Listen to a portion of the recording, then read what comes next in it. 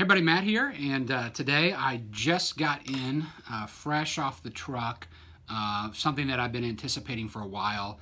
Didn't know how good it was going to be. Found out about 5 seconds ago just how delicious this whiskey is. High West went a little bit on hiatus from single barrels. They got acquired, and now they're coming back out with the program. This is the American Prairie Bourbon, a blend of straight bourbon whiskey. So the base of this blend is the 2-year MGP 21% rye, which is already a pretty high level as far as rye mash bourbons are concerned.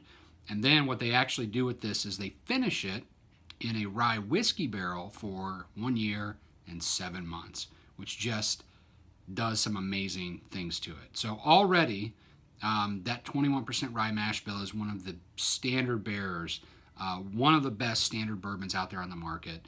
They blend this with other undisclosed whiskeys up to 13 years old, and then they finish this one particularly in an ex-rye barrel. So it fits all the standards of bourbon, but the finishing in a used barrel is a little different. So you actually kind of get the best of both worlds. You get the mellowness and the creaminess, something akin to like Scotch whiskey, but then you've got all those super strong piney sweet notes from that MGP rye recipe that's in here. It's just a lot of really fun, interesting things going on, and it's the perfect proof, or it's close to the perfect proof. It's 102 proof, and it's a single barrel. Pralines, hazelnuts.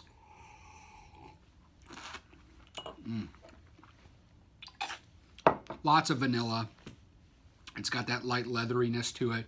It's got that really nice minty herbaceous finish, more leather, more sweet cream right there. I mean, just a wonderful, wonderful whiskey.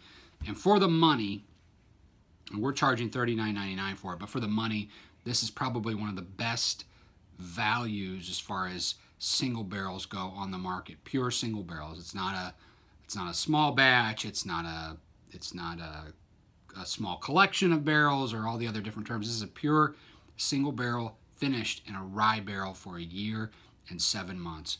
So sweet, so delicious, fruit forward, leather forward, balanced.